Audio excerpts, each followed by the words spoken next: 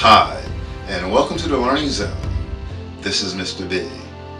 In this video, I will explain how to calculate the mass or the molar mass of a gas using the ideal gas law. Let's begin the lesson by examining the ideal gas law equation, where according to the ideal gas law, PV is equal to nRT, where P represents the pressure of a gas in atmospheres. V represents the volume of a gas in liters. N represents the amount of a gas in moles. R represents the universal gas constant, 0.0821 atmospheres times liters divided by moles times K. And T represents the Kelvin temperature. By manipulating the ideal gas law, it is possible to determine either the mass or the molar mass of a gas. According to the mole calculation, moles of a substance is equal to the given mass divided by the gram formula mass, or the molar mass. Inserting the mole calculation into the ideal gas law equation, where P times V is equal to N times R times T, will generate the following, where P times V will equal to the mass divided by the molar mass of a gas times R times T. Dividing through by RT will yield the following relationship, where P times V divided by R times T will equal the mass of the gas divided by its molar mass. And to solve for the mass of a gas, we multiply. Multiplying through by molar mass will yield the following, where now molar mass times pressure times volume divided by R times T will equal the mass of the gas. To solve for the molar mass of a gas, consider the following, where P times V is equal to mass divided by the molar mass times R times T.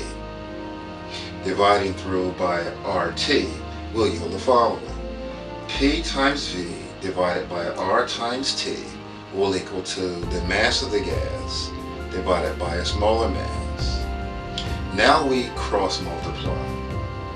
Molar mass times P times V is equal to mass times R times T.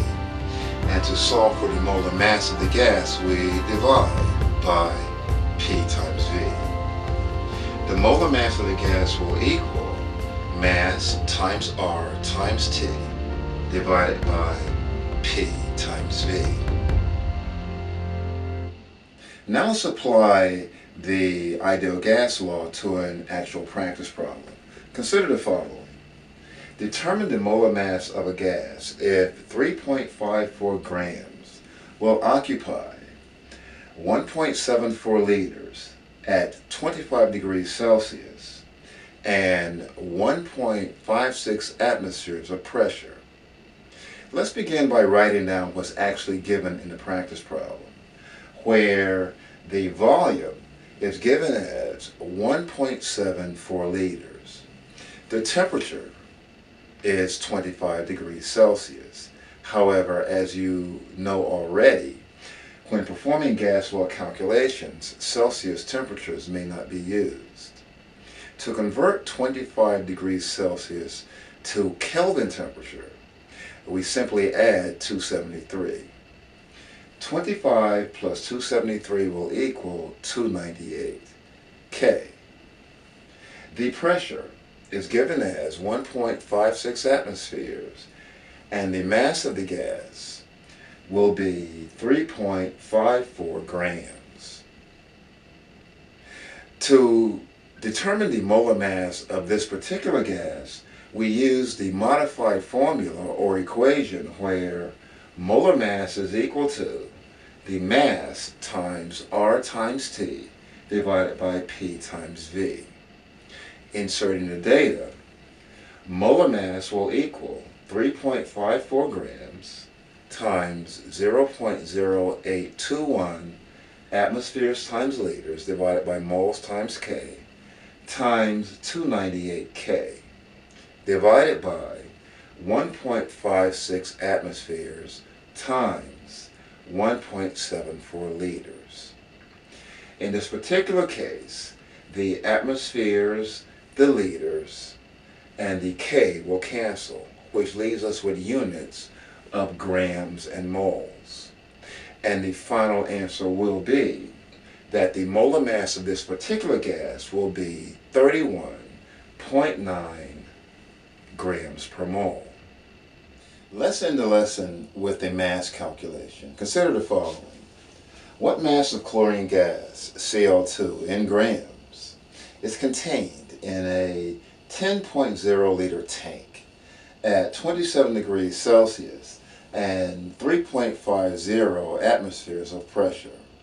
Obviously, the first step in solving this practice problem is to convert the Celsius temperature to Kelvin by adding 273. This will give a Kelvin temperature of 300 K. Using the modified version of the ideal gas law, where the mass is equal to the molar mass times the pressure times the volume divided by R times the Kelvin temperature, we now simply insert the data, where the mass will equal 70 grams per mole times 3.50 atmospheres times 10.0 liters divided by 0.0821 atmospheres times liters divided by moles times K times 300 K.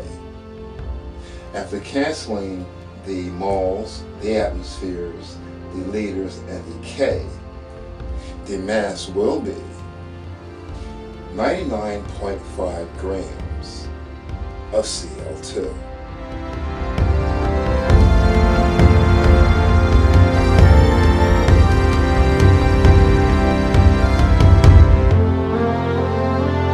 It is extremely important to remember that when using the ideal gas law in any capacity, the units of the variables must be consistent with the units of R. This means that the pressure must be in atmospheres, the volume must be in liters, and the temperature must be in Kelvin. This concludes my explanation of how to determine the mass and the molar mass of a gas using the ideal gas law. Hopefully this video has been helpful. Thanks for watching.